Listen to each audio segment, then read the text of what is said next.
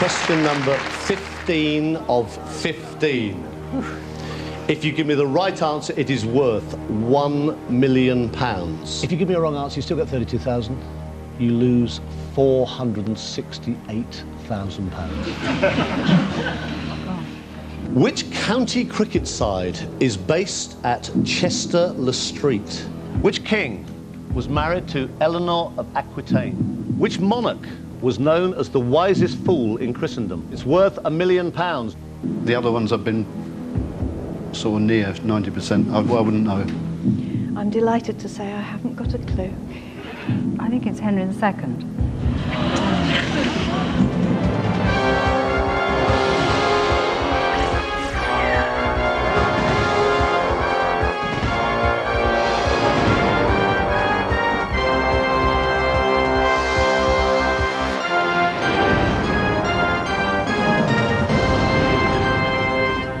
He's won $1 million!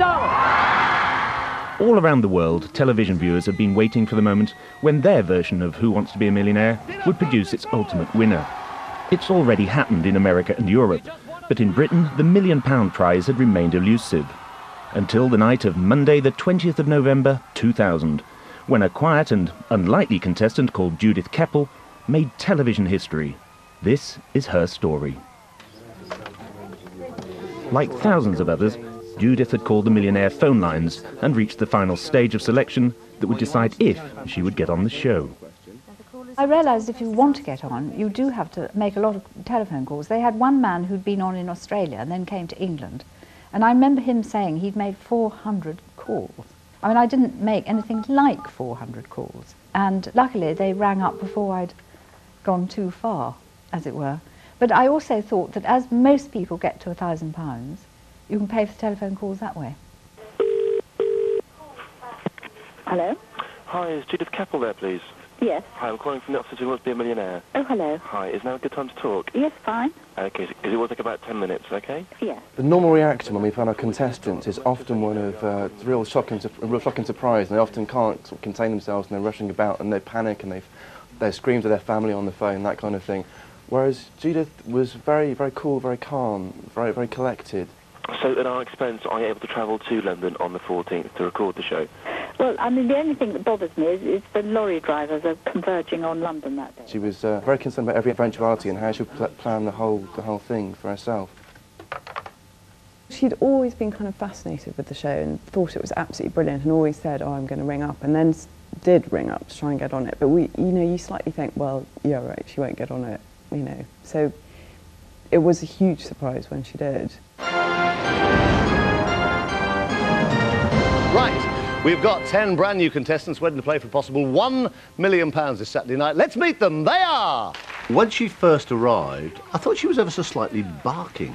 She was just very odd. She seemed to have no idea how the show worked, who I was, or what was going on. And she was completely bewildered by things like Fastest Finger.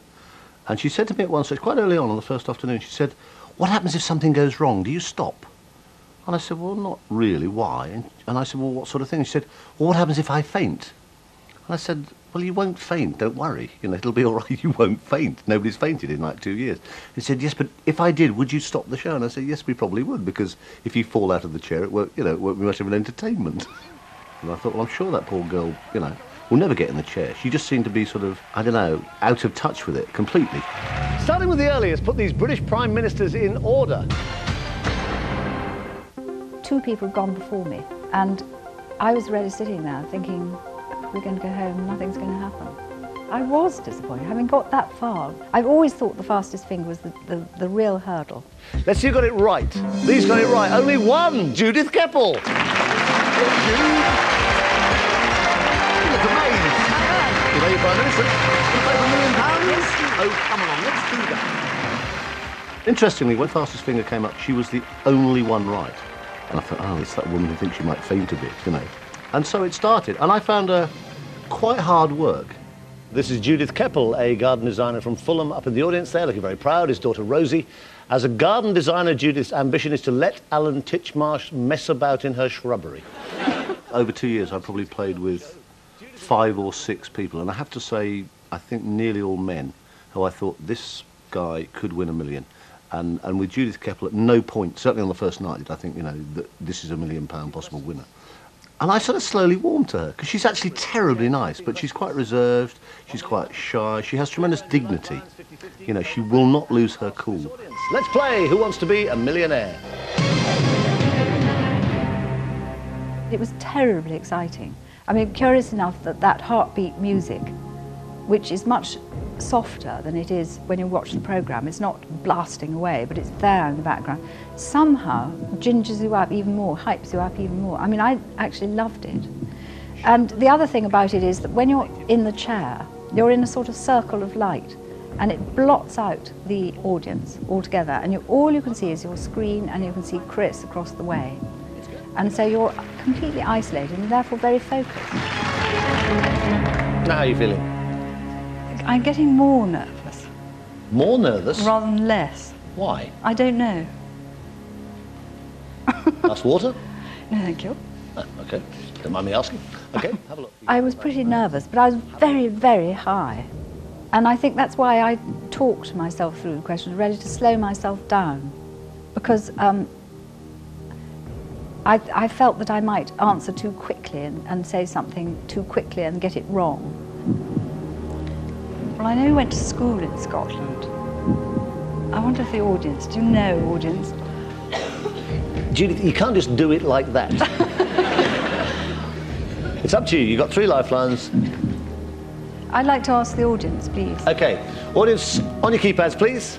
I found him incredibly supportive, fun enough, because I had a sense that he was so professional that if I made a complete idiot of myself, he'd completely contain the situation and it would be fine. And I felt very confident with him. What do you think? I wish you'd tell me. Don't tease, tell me. But I always tease. I know you do. It's the best fun I have. Oh, all right then, you had £8,000. You've just won £16,000. Good.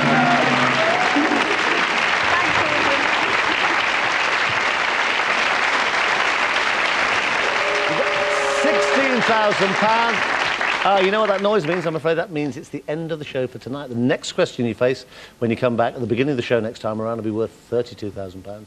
The Saturday transmission was recorded on Tuesday, and then the Monday transmission was recorded on Sunday. So we had from Tuesday till Sunday to sort of try and live a normal life.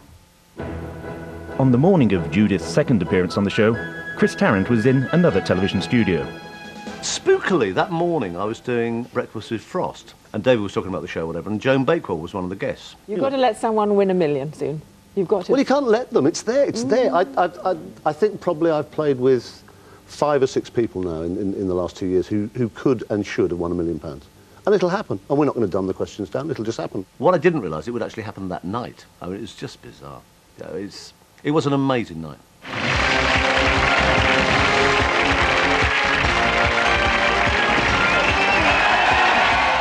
When she came back, it was like, you know, she was sort of through the first hurdle. So she was obviously more relaxed. Hello, welcome to Monday Nights, Who Wants to Be a Millionaire? At the end of Saturday night's show, Judith Keppel here, a garden designer from Fulham, ended the show on £16,000. And the good news is she still has 2 lifelines remaining. But still, I have to say, at no point did I think, this is a woman who's going to win £1 million. I sort of thought, yeah, you know, she might get to 125,000 if she has a couple of, you know, reasonably easy questions or whatever. So, good luck. Thank you. How's it affected you? Because you said your whole life has now become multiple choice questions. Yeah, that's it. I was standing at the bus stop the other day, and you know they have a grid like that on the bus stop, and I said, now, which is the bus that does not go to Piccadilly? 74. B, 22, the 35. etc. Right. The second time, after the rollover, I wasn't nearly so nervous. I really enjoyed it. It felt familiar and I liked being there. I knew it wasn't really frightening in that sense. But I felt incredibly high.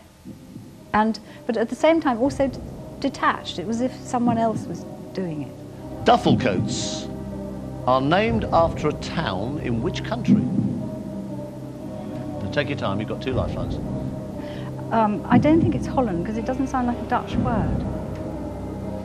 So it could be 3 things, and I don't know. You could do 50-50 and then phone a friend. Yeah, I think I'd like to do 50-50. Okay. Computer, take away 2 wrong answers. Leave Judith the right answer and the 1 remaining wrong answer.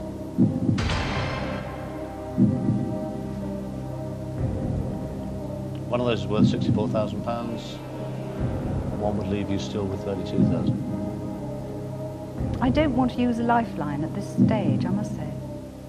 I first started to think that Judith might get the million when she didn't phone a friend on the duffel coat question. She started using tactics there, and I suddenly thought maybe she is playing cannily, maybe she is going to go all the way. And then I just sat in fear and trepidation and jubilation as she watched her going further and further and further. You just won £64,000. As she kept getting the questions right, I thought, oh my goodness, you know, she really could do this. And also I knew that she'd be really good on the higher up questions. She's incredibly well read and very intelligent. So I suddenly, you know, sitting in the audience, you suddenly get that feeling, so, oh my God, she's going to do it. You're 4 questions away from 1 million. Have a look at question number 12 of a possible 15. Complete this stage instruction in Shakespeare's The Winter's Tale. Exit pursued by a tiger. She had that lifeline left. And the next question, which I thought she'd know, exit pursued by a bear, and she hadn't a clue. I'm afraid I don't know. I would like to phone a friend now. It is absolutely terrifying sitting at home waiting for the phone to ring, setting yourself up for a potential public humiliation. Hello? Jilly? Yes? Hiya, it's Chris Tarrant here on Who Wants to Be a Millionaire. Good evening. Oh, goodness. Judith read the question out, and I heard complete the following stage instruction. I thought, oh no. And then I heard In a Winter's Tale, and I thought, ah. And then I just heard her read the categories out and went straight for the bear. I know this one. I'm 100% sure it's a bear. Oh, bless you. I'm absolutely sure. Oh, Jilly, thanks so much. Well, she sounded pretty confident. 100% is quite high. Yeah, absolutely. She's the sort of thing she would definitely know, so I will definitely go for bear. Final answer? Yeah, final answer. It's the right answer. You just won £125,000. Hey! Getting to 125,000, that's quite a big sum of money to win. So I got more excited at that point. I didn't let myself think that I can do this. I mean, I didn't let myself think that. But winning £1 million is exactly what Judith did go on to do. Find out how in part 2.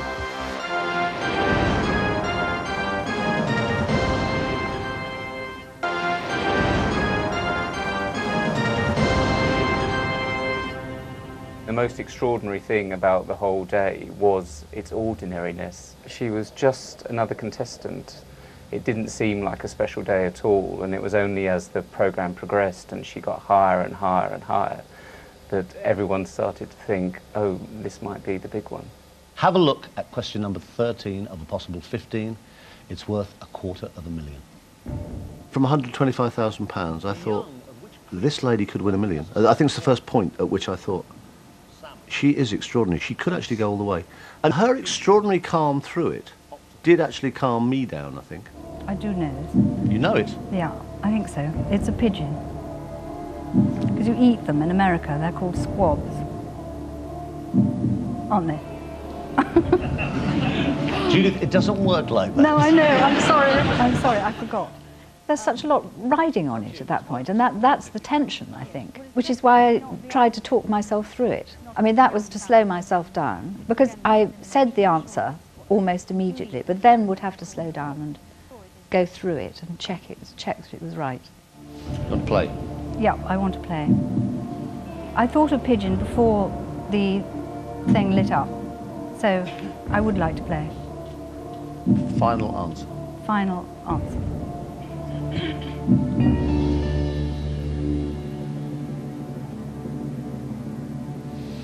Give me the check.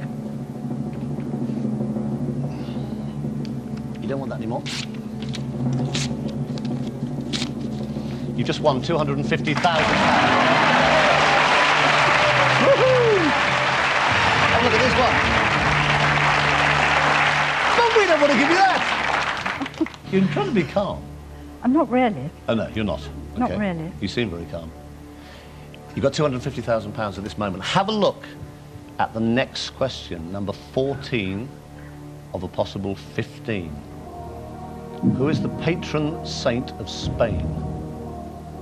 St. James, St. John, St. Benedict, St. Peter? I think it's St. James. And Spain is called Santiago. By that point, I just thought, go for it. You know, this is your one chance. You know, just go for it. Why not gamble a bit? I mean, within reason. You'll go away with something and you'll have a pretty good experience doing it. Do you want to play? Yes, I do want to play. Final answer. Yeah.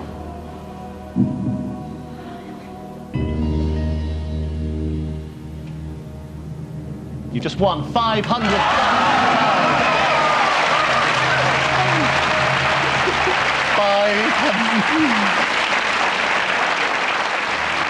I've been very lucky. You haven't, you've been brilliant. You haven't been lucky at all. Just said, I've been very lucky. You have not been very lucky. You've been absolutely brilliant. You can walk away now with £500,000. If you give me a wrong answer, you still get 32,000. You lose £468,000. That's quite a lot, Judith. Yes, I know. Gosh. But it's worth £1 million. Have a look at question number 15 of 15. Which king was married to Eleanor of Aquitaine? Henry I, Henry II, Richard I, Henry V? I think it's Henry II. Even when the £1 million question came up and she actually said, I think I know this, and there was a huge gasp from the audience. My God, somebody's going to play for £1 million, knowing that they would lose £468,000 if they were wrong. I think even at that point, I didn't think she'd do it. I thought at worst she would for some reason give me a wrong answer. But I thought at the bottom line, like nearly always happens at that level, I thought she will say, I think it's Henry II, you know, but I'm out of here. I did it at school for A-levels, and I'm I'm trying to remember. Take your rather time, a long take as long as time you ago. I do think it's Henry II. I think it's Henry II. It was incredibly exciting, that, because I did feel I knew it. I wanted to make sure that it was Henry II rather than Henry I. I know. And I felt I had to slow down. I think because it was such a lot of money, there was an element of gamble in it. It felt like an element of gamble. I was pretty sure. Pretty sure. Ooh, my heart.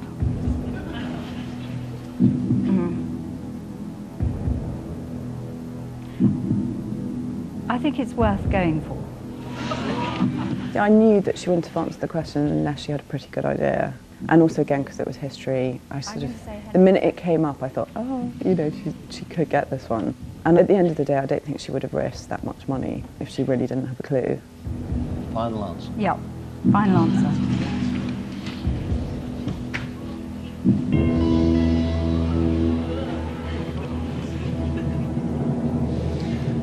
One of those four is worth £1 million. Three of them would cost Judith Keppel £468,000. Find out what the right answer is in a couple of minutes. I always thought quietly, wouldn't it be wonderful if one day somebody goes for £1 million and we go, we'll take a break. And I thought, I bet if it comes up and we go to a £1 million question and somebody gives me a £1 million answer, I'm sure I will bottle out. I will not have the courage, if you like, the sheer neck to take the break. And I thought, oh, what the hell, let's stretch it a little bit more. I mean, it must have been the longest 2.5 minutes in Judith's life. I just sat there. He went off. I think he knew at that point. I think it would come up on his screen. Because when it goes orange, the answer comes up on his screen. And so he I think, knew. Went off. I suppose, look up what he was meant to say when someone won $1 million. Chris sort of came backstage and I ran out the truck to go see him. We just sort of looked at each other and we're going, she's done it, what do we do now? I watched him walk off and looked at his back and wondered what it was saying, if anything. It was cruel, you know, no question. But at the same time, you know, I was about to tell her she won £1 million, so it wasn't that cruel. I mean, it just stretched it out a bit. I mean, there must have been, you know, 14.5 million people in this country shouting the word "bastard" at their sets with one voice.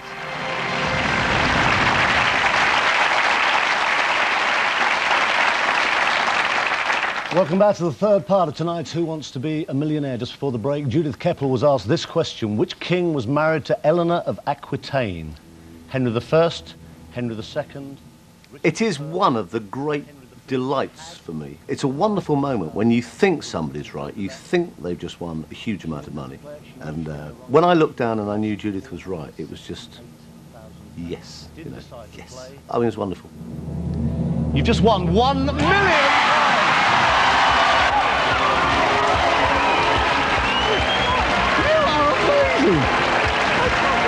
£1 million!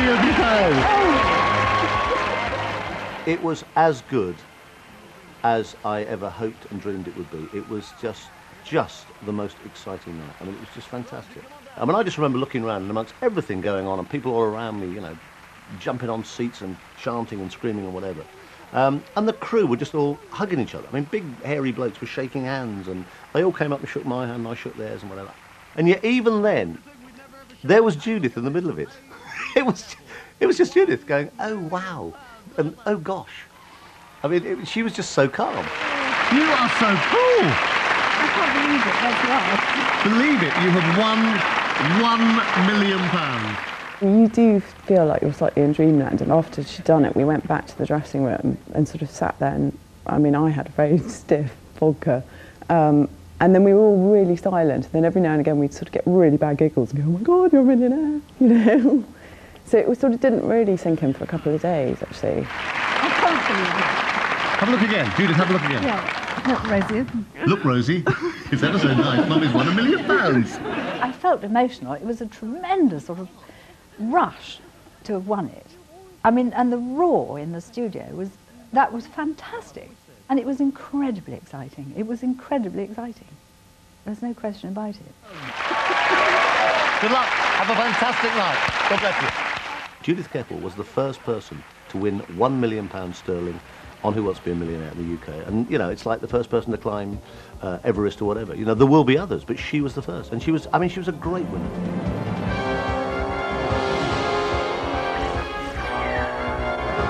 Heartbeat returns next Sunday evening at 8:10, while next tonight, with just over 3.5 hours to go, our programmes for New Year's Eve continue with Inspector Morse.